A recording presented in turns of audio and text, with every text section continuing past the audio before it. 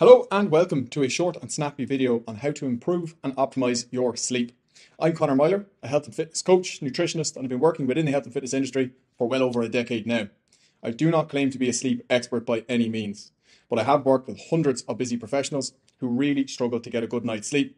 And these are the 5 or 6 key areas that I find have really helped those people. This is going to be a straightforward, no nonsense approach to improving your sleep quality. No nonsense, no higgledy-piggledy BS, just an evidence-based approach to improving your sleep. I think it's fair to say we all know better sleep equals better life. Quality sleep is absolutely paramount for daily performance, for energy, and for longevity as well.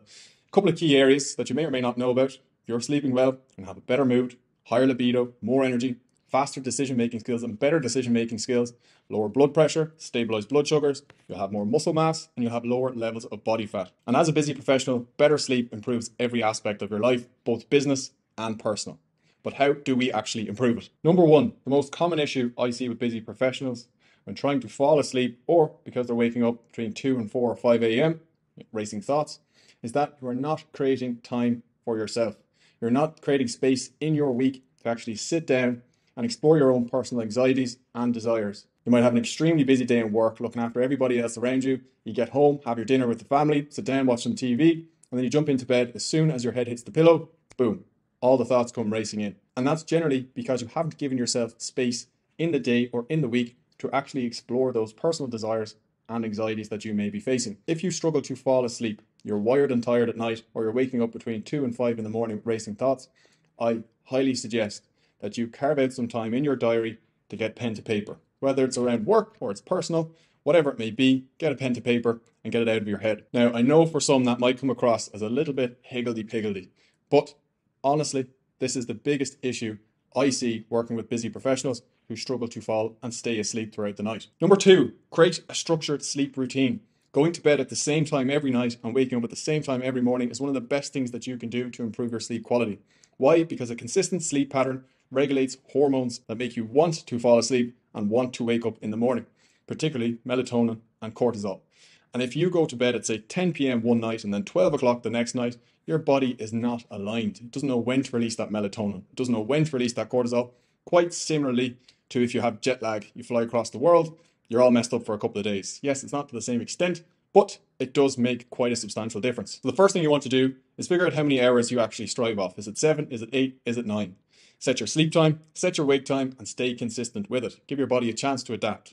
Now, from here, I would recommend having a sleep clock. We all have an alarm clock to wake us up in the morning, but very few of us have a clock that actually sets us off and reminds us, right, you're going to bed in the next hour, get your shit in order and get ready to go to sleep. And that is the period of time you're going to spend trying to get back into an alpha brainwave state.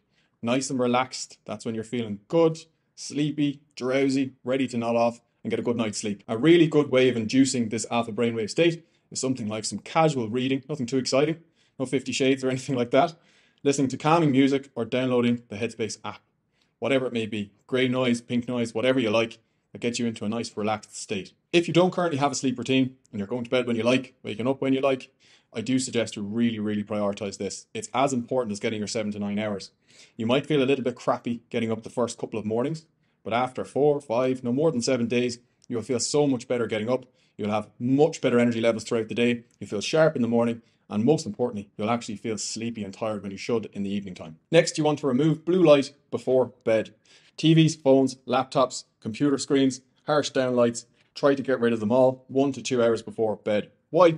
Because that blue light interferes with your body's natural production of melatonin, which makes it very hard to actually fall asleep in the evening. Now, I know a lot of us like to sit down late at night, watch some TV. If you're not going to turn the TV off or at least turn down the brightness substantially, or you need to work late in the evenings, you can pick up blue light blocking glasses. Now, these blue light blocking glasses, just throw them on like any other normal glasses. You can buy them anywhere. Amazon is a good place.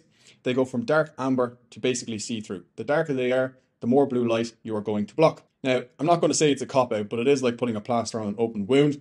Try to get into the habit of turning off your electrical devices at least an hour before bed. Not even just because of the blue light. If you're working late into the night and then jumping into bed, you're bringing that stress into bed with you. If you're watching TV or scrolling on your phone, you're getting quick hits of dopamine, and that doesn't make your body want to get into that deep restful state. Now, I know most of us are absolutely glued to these devices, but I do urge you create that boundary for yourself. because it will go a long way in helping your sleep quality. Number 4, get outside as early as you can in the morning. Why? Because you want the natural sun rays to hit the back of your eyes and set your body's internal clock. You'll feel much more alert, you'll have more energy throughout the day, and it's like setting an alarm clock for your body to want to feel sleepy and tired later in the evening. Now, if you're from Ireland or the UK, don't get a whole lot of sunshine, but it doesn't matter. Even cloud cover is totally fine. Now, plenty of ways you can go about it. You can obviously bring your coffee outside in the morning, just walk around the garden, walk around the block, or bring the dog for a walk. Sure, they'll love it. Cycle to work if that's an option. Park further away from the office and walk the rest of the way are all deadly options to go for. Eat and drink at the right times. As a busy professional, it's very easy to go the whole day without eating, come home, ravage the cupboards, eat a dinner that's twice as big as you should be eating. What happens then? You have very poor sleep quality because your body is half digesting the food, half asleep, you feel crap in the morning. It's not a good way to go about things. Put a hard and fast rule that you're not going to eat 2 hours before bedtime, and if you have to, something that's extremely light. When you're in bed, you should be sleeping, not digesting food. And if it is the case that you eat late at night, when you're in bed, you're actually not digesting it very well either. Drinks. Alcohol consumption is an absolute killer for quality sleep. I'm sure you've had a good old night out. Maybe you even slept 10 hours that night, but you wake up and you feel like dog shit. That is because you do not get any deep sleep or REM sleep throughout the night because your body is busy metabolizing the toxin, which is alcohol. When it comes to caffeine, coffee, big coffee drinker myself, I'm on my number 3 today. I'm not going to tell you to cut out caffeine. Caffeine is amazing, wonder drug. But make it a hard and fast rule to cut out caffeine after 1 p.m.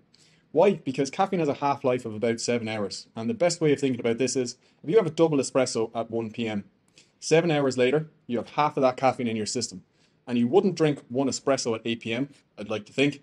So you have to be very, very careful when consuming caffeine because it builds up over the day and it takes a very long time to metabolize. And if you're somebody who could have a coffee at 10 p.m. and still go to sleep at 11 p.m, it doesn't mean that you should. Just because you can fall asleep, it doesn't mean you're getting deep restorative sleep.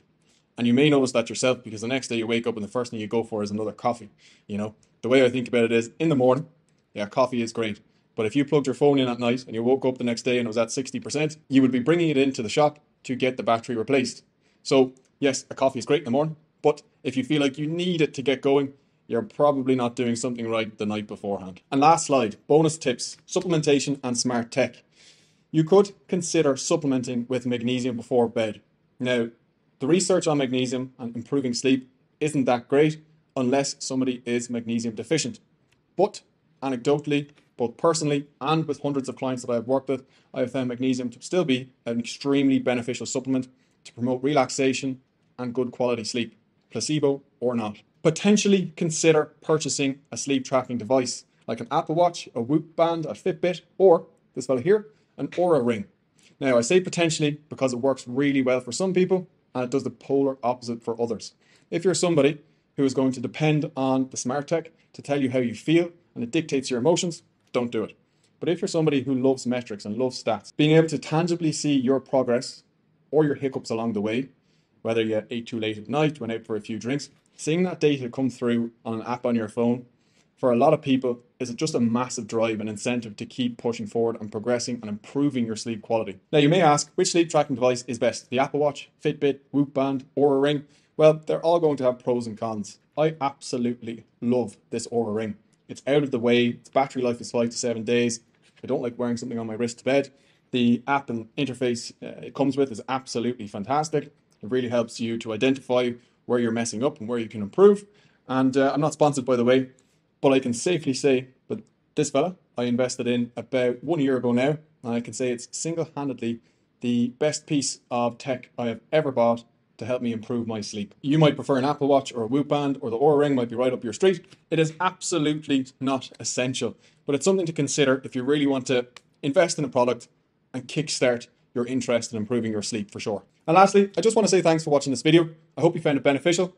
And if you have any questions or queries, not only around sleep, but training, nutrition, lifestyle, supplementation, digestion, or stress management, please feel free to drop me a message at any time. No question too big or too small.